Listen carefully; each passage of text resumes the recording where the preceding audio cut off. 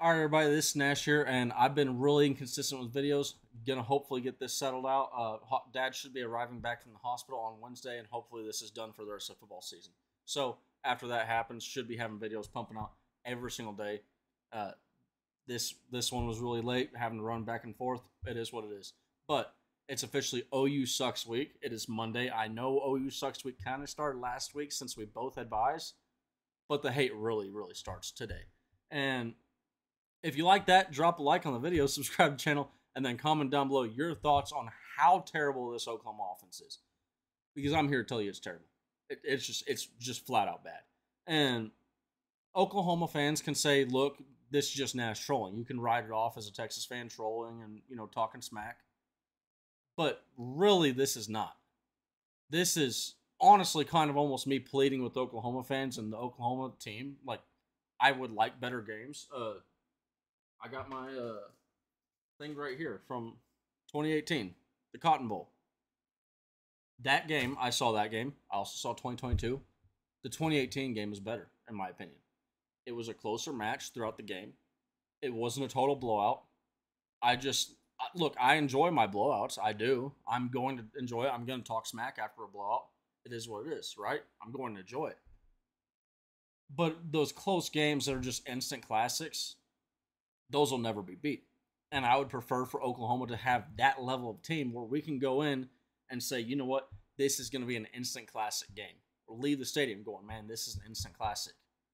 That's not going to happen this year.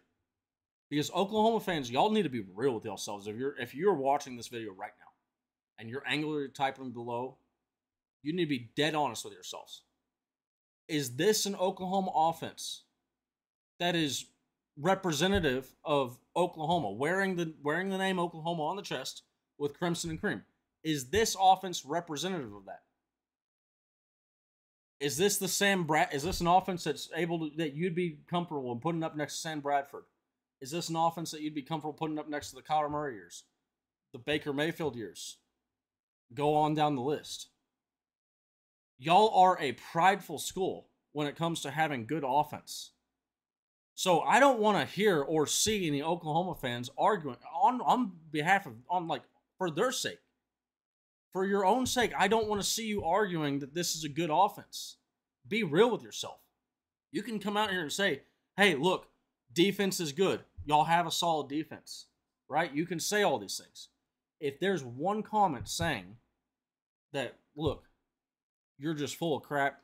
You're full of cap. This offense is great."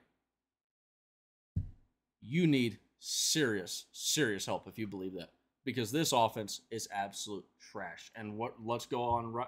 My grandpa hates when I go and show all the numbers like this, so I'm gonna try and real quick just go ahead and show you. Yeah, this will kind of like magnify it in on what I'm talking about. The exact one that I'm talking about right here. Okay.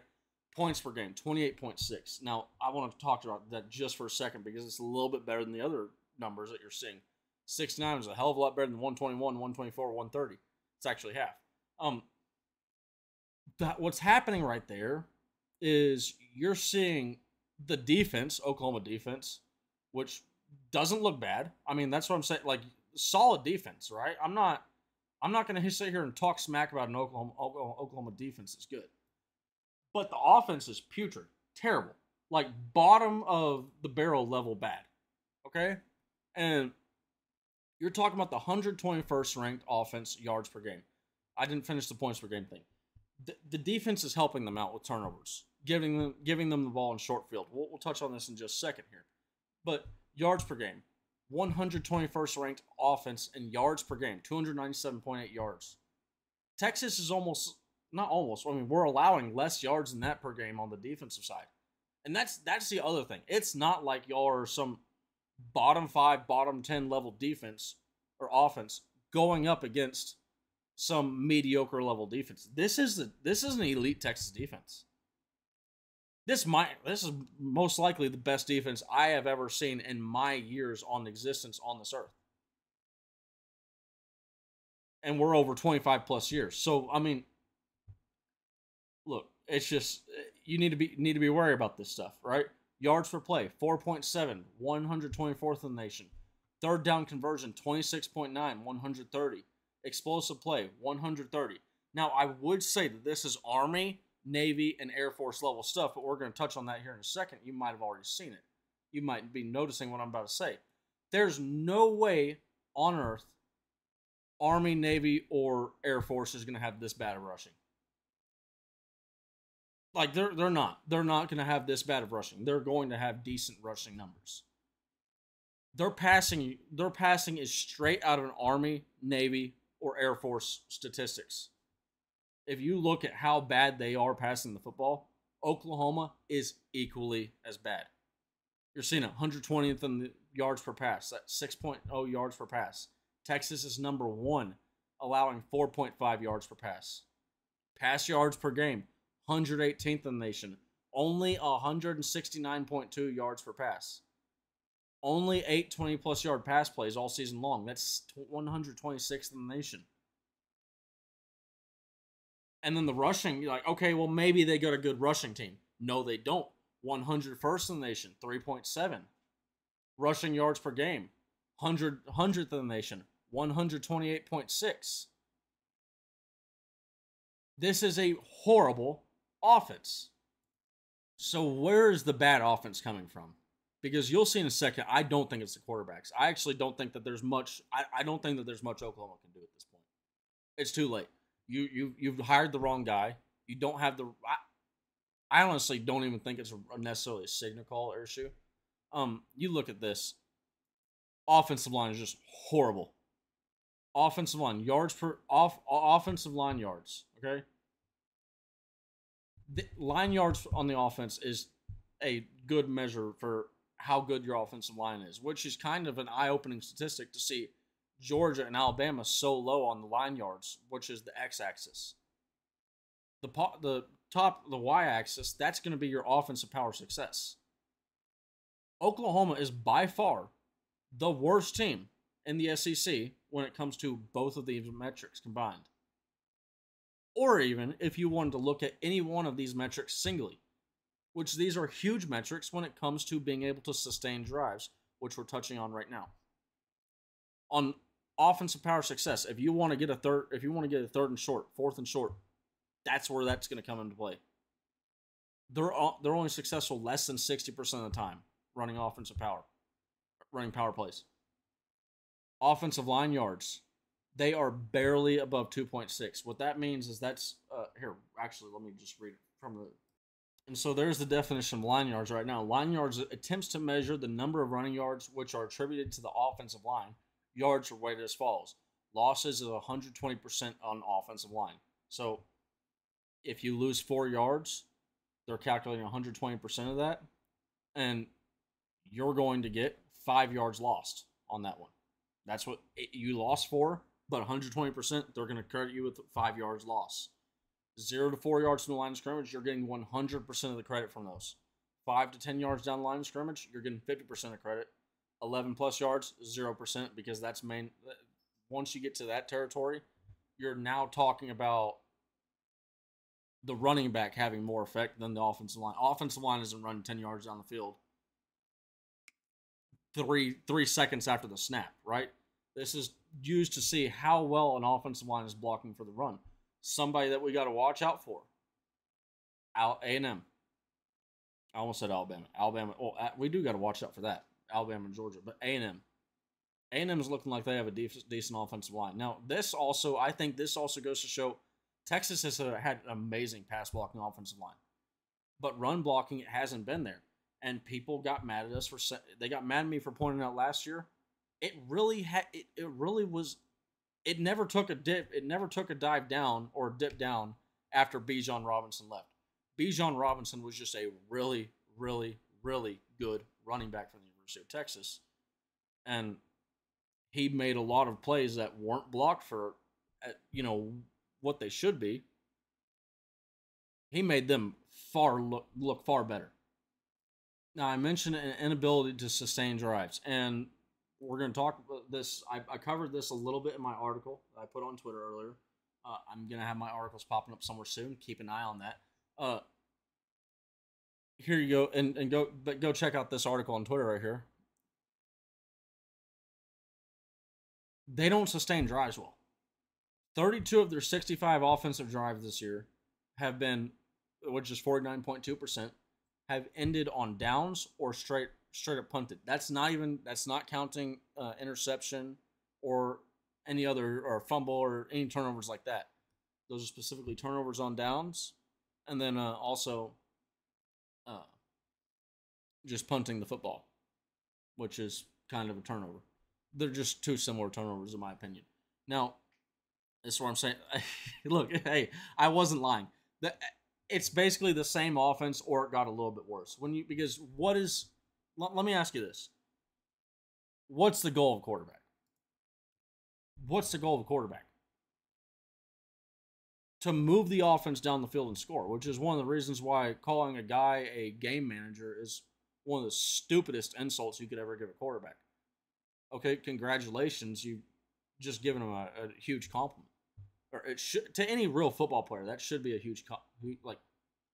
I understand you're trying to take a shot at the athleticism of the guy, but look, if Quinn Ewers is leading our offense and we're scoring on 70% of the drives, I couldn't care less if he's throwing the ball underneath his legs or if he's doing a granny toss. I really don't give a shit. We're scoring. That's all that matters. So how does that check out with Michael Hawkins Jr. and Jackson Arnold? Well, when you look at their scoring, Jackson Arnold scores on 35.4% of his drives. Michael Hawkins is scoring on 35.3% of his drives. It's the same offense. It's the same dude. And if you look at it, both quarterbacks averaging 5 plays. So their average drive is going to be 5 plays. And the amount of times that Jackson Arnold has had his drive go for 5 plays or more is 20 out of 48 drives. That's going to get you a good 41.7%. Well, Michael Hawkins Jr. in the same statistical category, that's 35.3%. And then you also go down, well, his play, the drives that ended in a punt or a turnover for Michael Hawkins Jr., you're talking about 11 out of 17 drives. That's 64.7%. Compared to Jackson Arnold, you only had turnover, and this is where the turnovers kind of change things, because Jackson Arnold did turn the ball over more. I mean, Michael Hawkins Jr. hasn't really done that much, if at all, yet. You're talking about 67.4% compared to 43.8%. And that's where I say that there's a chance. Like, if you look at just the drive by drive basis of numbers and how they operate, Jackson Arnold might be better. Now, you look at this right here. I mean, I shouldn't have made it big. But you look at this graph right here, right? Obviously, just like this is Temple. This is Temple is what that is. And then it starts to drop down, Houston, Tulane, all that stuff. And then, boom. They're pretty much the same quarterback. And for fans that want to go, well, look, see, it's right there. It's right there, Nash. It's right there. You see Michael Hawkins Jr. is going up and Arnold going down. Well, let me ask you this. His last drop back is higher than so he was higher than, okay, yeah. And what this is this is predicted points added per play on a per play basis. Obviously, this is per drop back. So versus Tennessee in the same game, Jackson Arnold has a higher predicted points added. So I don't want to hear any, Michael Hawkins Jr. is up higher now. Well, I think Jackson Arnold's numbers would have gone up if he was playing Auburn too, right? Your predicted points are going to go up a little bit. So, a little sidebar on that thing right there. But to go on to comparing you might have seen the chart in the article, but comparing the two quarterbacks. Let's just get into that real quick. And so this is how each quarterback, or how the offense is affected by each quarterback. That is a good way to say this. For example, when Jackson Arnold is leading the football team, they are scoring 26.8 points per game on average. And how I did the Tennessee game was I did 6 points for Jackson Arnold. They scored 3 points under his leadership. Basically one half. There was one drive that wasn't him. I just said, you know what? Screw it. just multiplying whatever happened for him and whatever happened with the offense under him in the first half versus the second half. Now, fans that want to say, well, you can't do that, man. Well, we did worse. No, you actually didn't. You actually you had less yardage. You did have more points with Michael Hawkins, but you had less yardage. You had less yards per play, I believe. Third down conversion was worse. It's just it.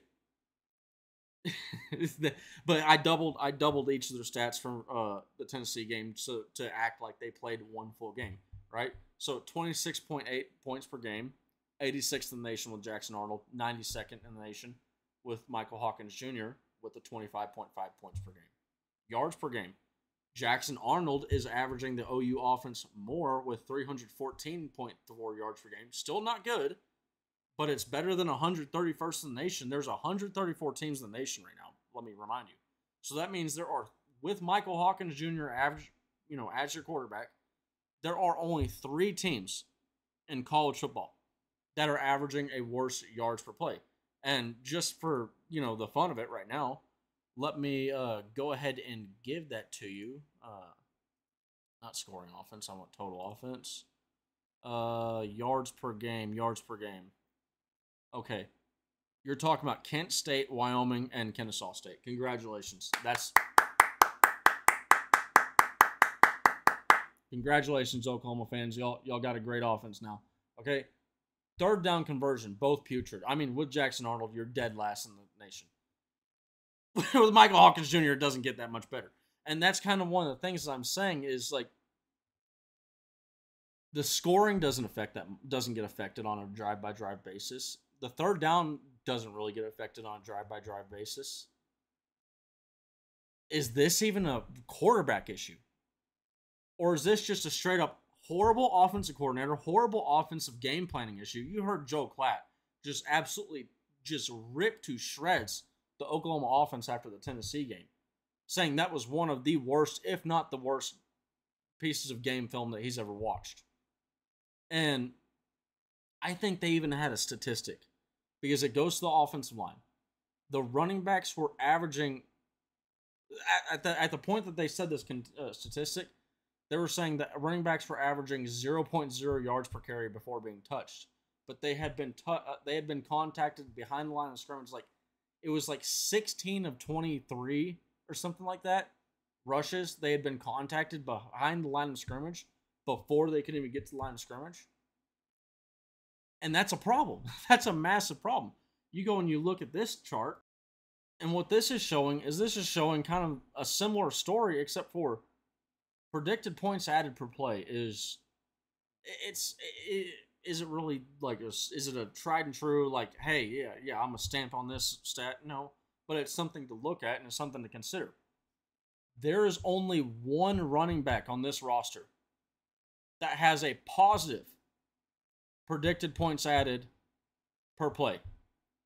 So that means per play, Gavin Sawchuk, Javante Barnes, Sam Franklin, when they touch the ball, when they get used, the predicted points added on the game goes backwards.